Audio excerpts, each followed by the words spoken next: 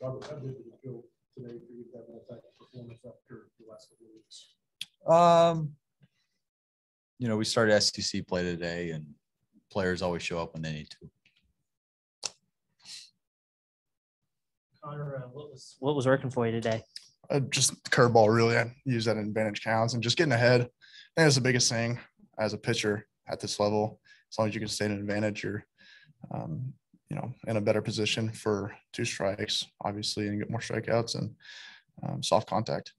I think best we can tell, you had never gone 100 pitches before last week. You went 109 tonight. How are you feeling as far as your durability and then working deep into games? I feel really good. I put a lot of work in the off season. My body's ready, and Coach Kinsley does a great job of preparing us to, be in this situation and go deep in games.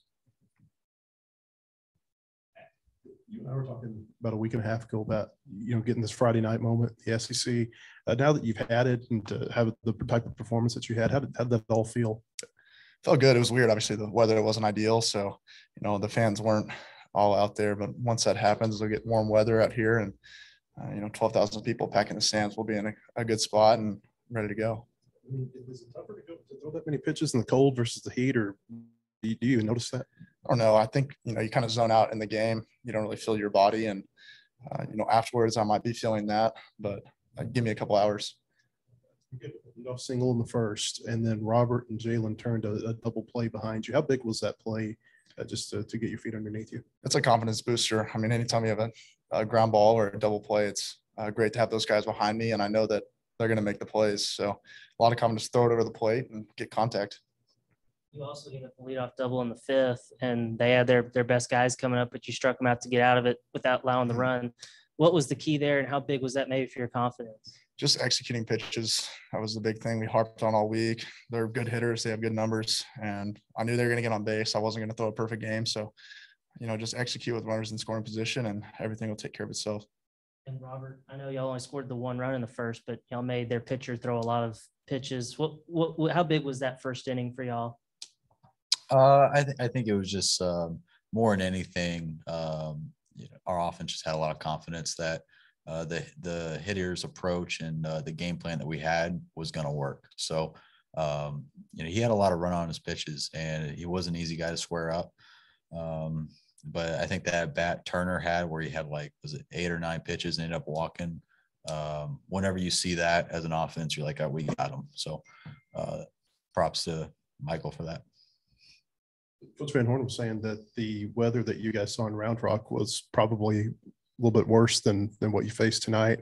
Obviously, it was a real cold night. How much did it help prepare you guys that you had played in something similar to this, if not worse? Round Rock was cold.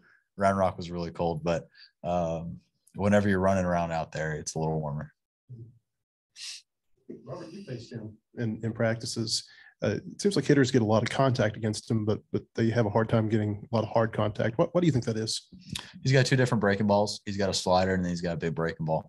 And it's just hard to key in on one whenever he's locating both of them. So, and then he can also, whenever you feel like you're on it and you're seeing it, okay, now here's 90, 92. So he can mix and locate his breaking balls.